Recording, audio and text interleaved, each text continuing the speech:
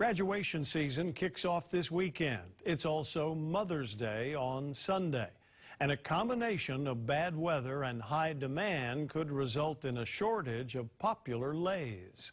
Alexander Zanes joins us now with what you need to know. Alexander? Joe, I spoke to a few flower shops around town that tell me they are gearing up for one of their busiest weeks in years.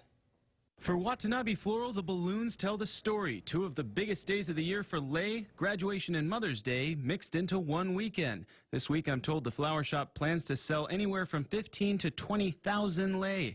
Down the road in Chinatown, Lynn's Lei Shop is preparing for a similarly busy week, expecting to sell around 5,000. Craziness. It's going to be crazy. Well, usually Mother's Day is the busiest week of the year for us.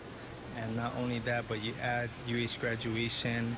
It's going to be crazy. The family shop has been working nearly around the clock, stringing lei for the big weekend. And I learned some lei will be harder to come by. Everyone's going to want the fragrant leis. You got your tuberose, your ginger, your pokene, pikake, and pakalana. Those are the local favorites.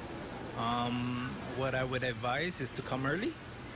And yeah, because the leis will last 2 to 3 days. So I would advise to come early.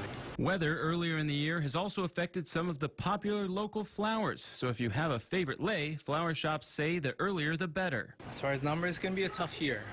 This year, due to the weather, there's going to be a shortage in flowers.